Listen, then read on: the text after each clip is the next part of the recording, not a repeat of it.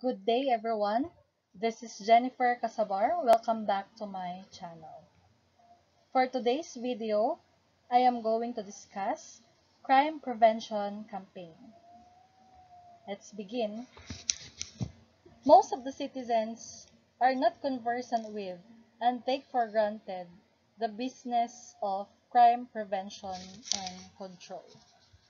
They have the tendency to be fatalistic and complacent with the bahala na attitude, such that they shall do something about it only after victimized by a crime. First, let's begin with the definition of crime. So what is a crime? A crime is an act committed or omitted in violation of public laws forbidding or commanding it. So, when we say crime, there will only be crime if there will be an act or omission. So, an act, it means that you did something that could affect the outside world. When we say an act, it means a bodily movement. And when we say omission, okay, you have the obligation to do, but you failed to do. Okay? So, this is inaction. Dapat mong gawin, pero hindi mo ginawa. And that kind of inaction is a violation of public laws, which commands it or which forbids it. If the law commands and you fail to do, okay, then there is a crime. Sabi ng batas, gawin mo ito, pero hindi mo ginawa, then that is still a crime. But when the law forbids and you did what is forbidden, you still committed a crime. Sabi ng batas, huwag mo tong gawin, pero ginawa mo, then that is still a crime. Okay? So, there are two ways to commit crime. That is crime by commission and crime by omission. Okay? So, a crime is an act that is injurious to the norms of the society and that is unacceptable acts in the society. Ito yung isang gawain na hindi katanggap-tanggap sa ating society. Okay? So, we have here the elements of crime. Okay? These are the elements of crime under the criminological point of view. Okay? Ang pag-uusapan po natin ay elements of crime under criminological point of view dahil meron din po tayong mga tinatawag na elements of crime under the legal point of view. Okay? So, we have here the desire, the capability, and opportunity. So, una, ano nga ba yung tinatawag nating capability? When we say capability, it is the ability of the person to execute the acts or omission punishable by laws. So, ito yung tinatawag nating abilidad or kakayahan ng isang tao na gumawa ng isang krimen. Okay? Dahil hindi naman lahat ng tao ay kayang gumawa ng krimen. Like for example, yung mga sanggol, yung mga babies. Do you think ang sanggol merong kakayahang mag-commit ng crime? Okay, wala. So, that is capability, yung kakayahan or abilidad ng isang tao na gumawa ng isang krimen. Okay? So, hindi makukumpleto ang elements of crime kung wala yung tinatawag nating desire. Okay? Ano ba ang desire? Desire is the one which induces or pushes the person to do the crime. Okay? Ito yung tinatawag nating motibo. Okay? Ano ba yung motibo ng tao? Bakit niya ginawa yung krimen? Okay?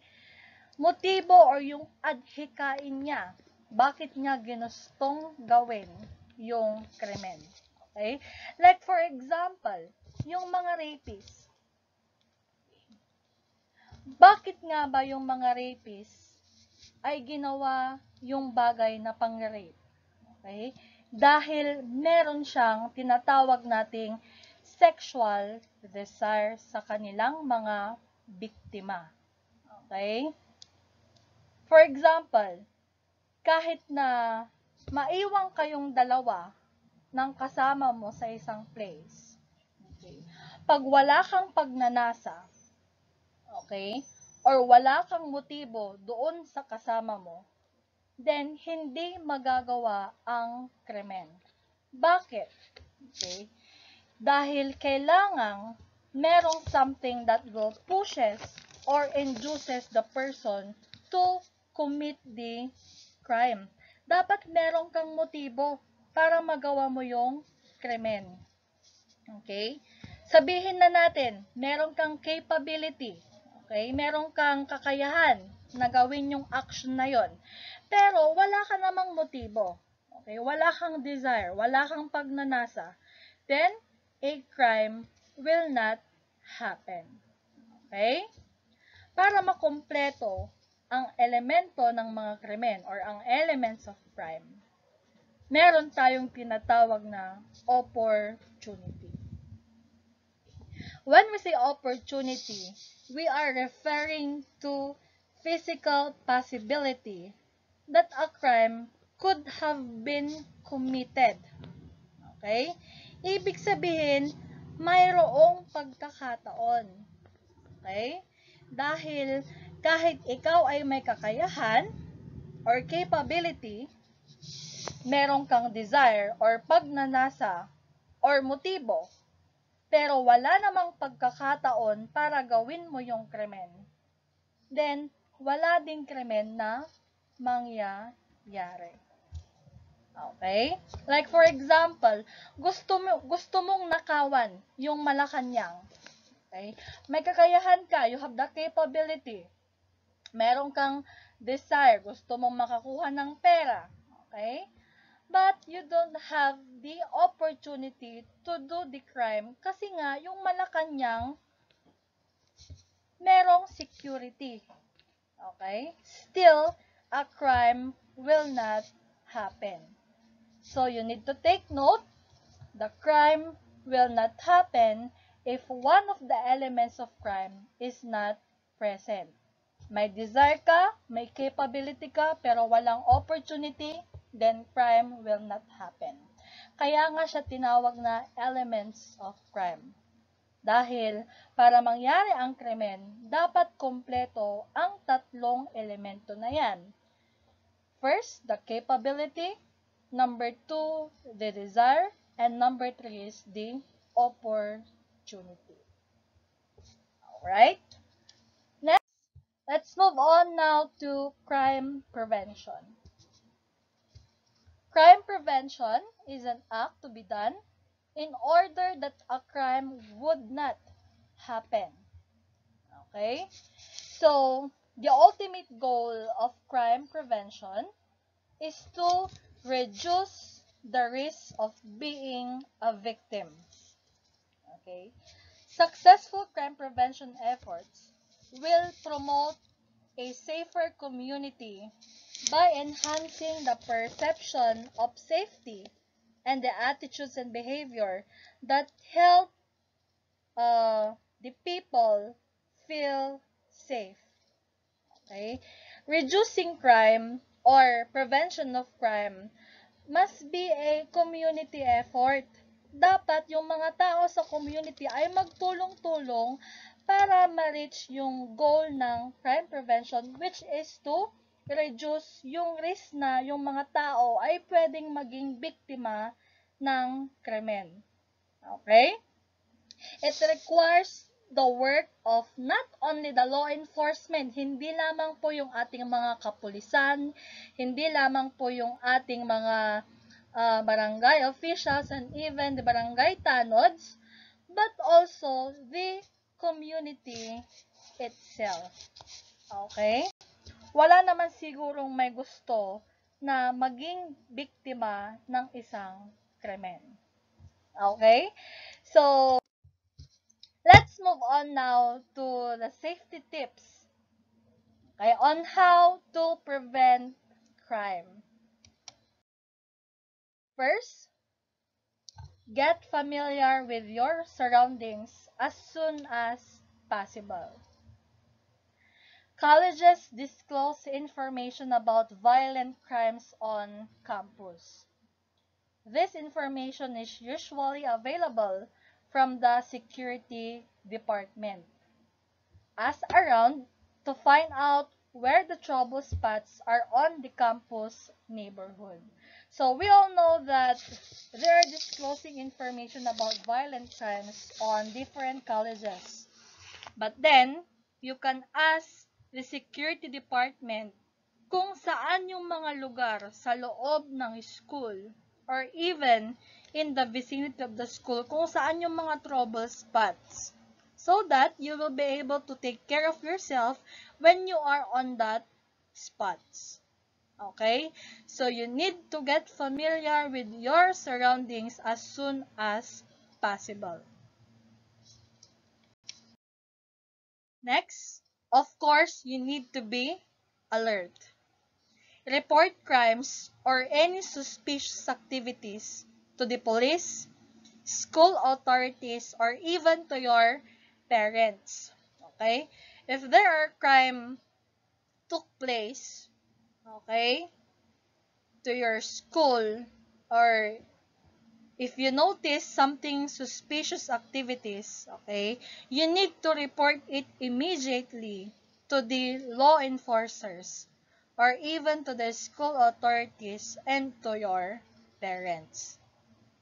Para nang sa ganun ay matulungan nila kaagad yung mga biktima or yung mga gumagawa ng activities na yon, which is illegal or which is kahina-hinala. Okay? So, you need to be alert. Okay? You need to report crimes immediately to the proper authorities.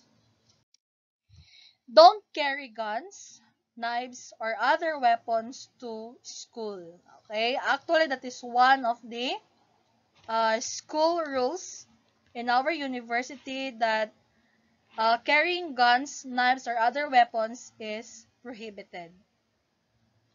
Okay?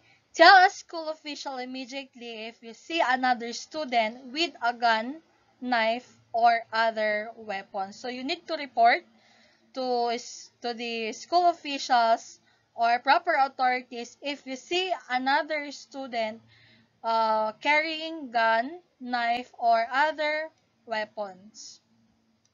You need also to tell your teacher or parent or any other trusted adults if you're worried about a bully, threats, or violence by another students. So, if bullying took place, you need to tell to your teacher or even to your parents, okay, so that they could address the issues, okay, regarding yung kung sino man yung nambubuli at kung sino man yung biktima ng pambubuli na yon. Or even yung mga pananakot or yung mga sinasaktan ng mga kaklase ninyo. And in this time na tayo ay nasa online class, hindi pa rin po maiiwasan na magkaroon ng mga bullying or any other threats and violence against the students. Okay? So if you are worried about something like that, you need to tell to your teacher or even to your parents so that they could address the issues. As much as possible, you travel as a group. Kung kayo ay lalabas, kung kayo ay may mga lakad, or any other activities, you need to travel as a group.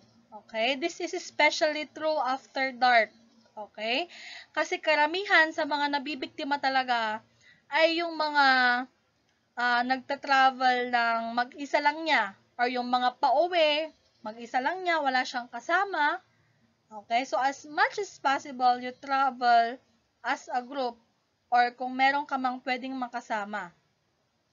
Okay? Plan ahead and avoid activities at night as possible as you can.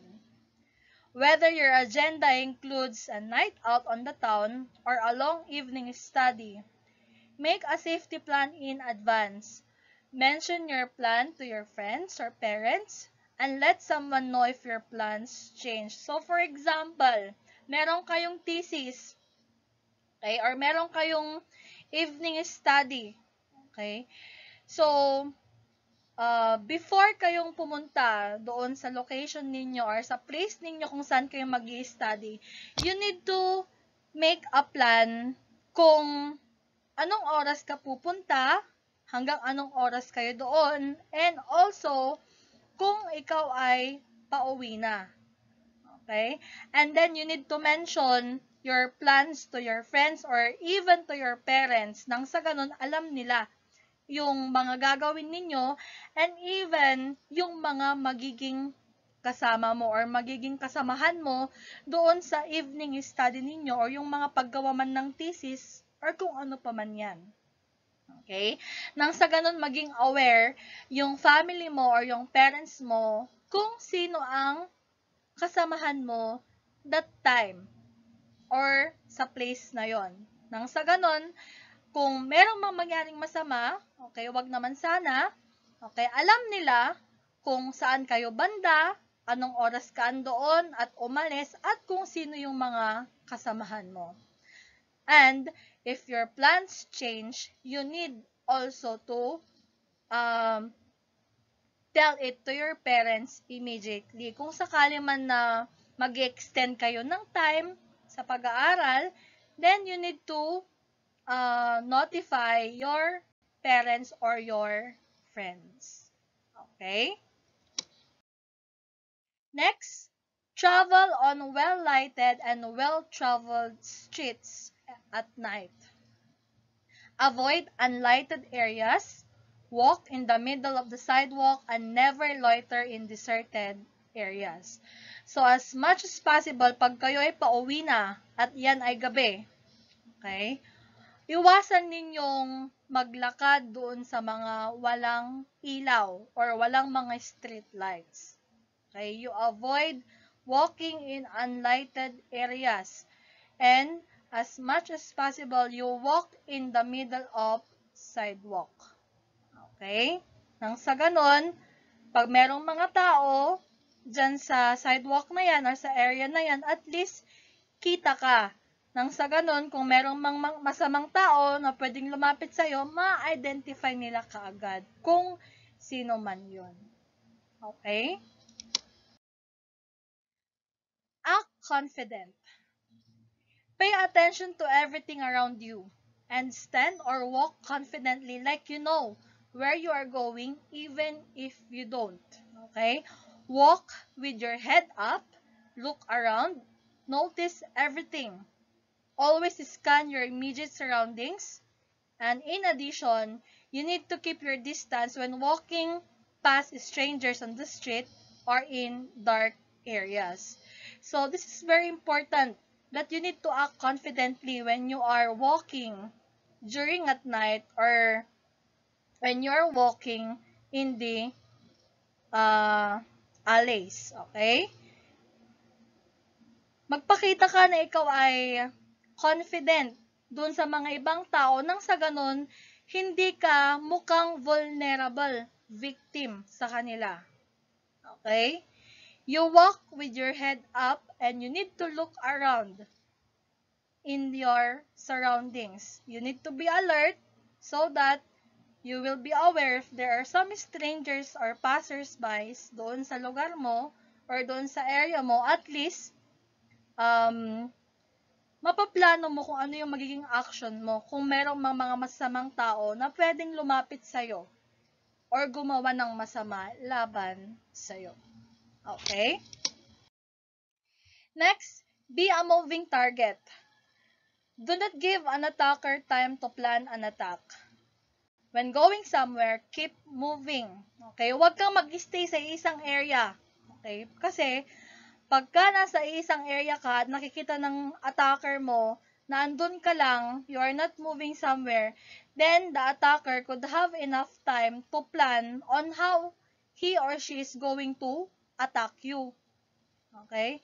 If you are in a parking lot that is potentially unsafe, walang mga security, walang mga CCTVs, so you need to get in your car, lock the doors, and then you leave. Hide valuables. Of course. When walking in bad neighborhood at night, do not wear valuable jewelry. Keep your purse inside your coat or tuck close to your body. Okay? Do not wear loose bag or backpack. Okay? Kasi alam nyo, no, minsan nasa tao rin yan, bakit siya nabibiktima. Okay? Pupunta ka sa madilim na kalye, lalabas ka, and then you are going to wear valuable jewelries. So, what do you think? You can be a good target. Okay? Lalo na yung mga halaang bituka dyan, kailangan ng pera. Okay? Pwede niyang hablutin, pwede niyang nakawin. Okay? Because you as the victim, nagpapakita ka ng motibo na pwede kang maging biktima. So, as much as possible, you need to hide your valuables when you are walking on a bad neighborhood or during at night. Or minsan nga kahit hindi gabi, pwede kang maging biktima. Because you are showing motives to the would-be criminal. Okay? So, you need to keep your purse inside your coat, yung mga pitaka mo, yung mga wallet mo. Okay? You put it on your bag, but you need to make sure that your bag is not loose. Okay? Your backpack is closed. Okay? Para hindi ka matsyempohan ng mga attacker mo, yung mga would-be criminal, na kunin yung mga valuables mo. Okay? So, you need to be safe as always. Trust your intuition. Ito, guys. You need to trust your intuition or yung tinatawag nating instinct. Okay? For example, you are in a house party or a dorm room study sessions. Okay? For example, pakiramdam mo, hindi na comfortable na andun ka sa lugar na yon. Like, for example, nararamdaman mo na merong mangyayaring masama or hindi na okay yung environment. Okay? Pag ganoon na yung klase ng intuition mo, yung mga instinct mo, you need to pack up your stuff immediately and get out of there. Okay? Your safety is more important than being polite. Okay? You need to trust your intuition or your instinct. Be discreet. Okay? Don't broadcast details of your personal plans. Okay? To your casual acquaintances or to strangers. If you must work late in an office or building, alert a friend, relative, or security guard so he will know where you are and when to expect you. For example, medyo nagabihan ka sa work mo kasi nga nag-extend ng time si boss. Okay? You need to notify your friends or your family members na, Ma, pa, malilate ako sa pag-uwi. Mga 10 p.m. ako makaka-uwi. Okay? Nang sa ganon, ma-alert sila kung kailan yung expectation nila na ikaw ay uuwi. Okay? Kasi 'di ba, ang dati ang usual is 8 p.m. nakauwi ka na. Okay? Baka sila ay magpanic na bakit wala ka pa. Okay? And also, you did not uh, need to broadcast or all the details of your plans. Okay, for example, lalabas kami ng family ko. Magbe-vacation kami sa Tagaytay for 1 week. Okay? Broadcast mo na yan sa Facebook, sa Messenger, sa mga tweets, sa Instagram. Walang may iwan sa bahay ninyo. For 1 week, lalabas sila. Walang may iwan sa bahay nila.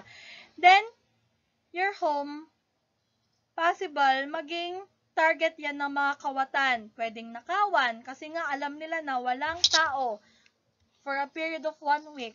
Pag uwi mo, wala na yung mga bags mo na mga mamahalin, wala na yung mga jewelry mo, okay? Wala na yung mga laptops mo, cellphone, or any other valuable things na nandun sa bahay mo kasi nga, broadcast mo yan publicly. Okay? So, wag masyadong open sa mga ganong klaseng bagay na mga personal plans nyo or as a family. Okay? You don't need to broadcast it to the public. Okay? So that you could prevent the commission of crime. When in bus or jeepney, do not extend your hands out of the window. Syempre, di ba? Huwag mong ilalabas yung kamay mo doon sa window ng bus or sa jeep. Okay? Your watch or jewelry could be snatched or your hand may be injured by other vehicles. Okay? When you ride a vehicle, for example, ikaw ay nag-tricycle or ikaw ay nag-taxi kung may taxi man sa inyo. Okay? Take a habit of looking or getting the plate numbers. Okay? This will be handy in case you leave something in the vehicle or if the driver tries to hurt, injure, or rob you. Okay? Pagka, for example, di ba, gusto kang saktan ng driver or gusto kang ipunta sa ibang lugar, okay? At least, pag nakuha mo yung plate number, makakapag-text ka or tawag ka kaagad that there is something wrong with this vehicle. Okay? That's why you need to be very alert for you to prevent crime. How about theft prevention? Para maiwasan na ikaw ay manakawan. Okay. Do not leave small electronic items such as cellular phones, iPads, and MP3 players unattended or unsecured. The best place for these items are at home. Okay? Pwede naman talaga magdala ng mga iPads, telephones in the public place, but you need to make sure that it is in a safe place. To your pockets or to your bags, okay, or wherever it is safe. Okay. Lock your car and secure your keys in a safe place. Okay. Do not wear expensive jewelry or clothing. So like what I have said a while ago, as much as possible, do not wear any expensive valuables or jewelries because that could be a motive of the would-be criminal na pwede niyang kunin yan or nakawin yan sa'yo. Avoid buying goods in sidewalks. Bakit? Okay, that is to prevent pickpocketers and sidewalk hawkers. Okay. Never argue with strangers in the street. Ignore them and just leave. Okay? So, do not hesitate to call the police when you see something that does not seem right. Okay? Alam mo na hindi na okay yung nangyayari. Okay? Hindi na okay yung environment. There is something wrong. Okay? Do not hesitate to call the police or any other authorities that could help you.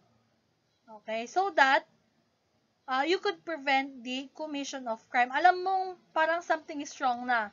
So, para ma-prevent mo pa yung mas, or yung ikaka-worsen nung situation, you need not to notify the police station or even to the proper authorities such as the security guard, kung nasa school man yan, the school staffs, or even to your friends your family members, or your parents. Okay? Because you need to keep in mind that safety is the first priority and safety is everybody's concern. Okay? So, that's all for this video. So, I hope you learn a lot from a crime prevention campaign, and I hope that you will be safe as always. So, that's all for today. So, thank you and stay safe.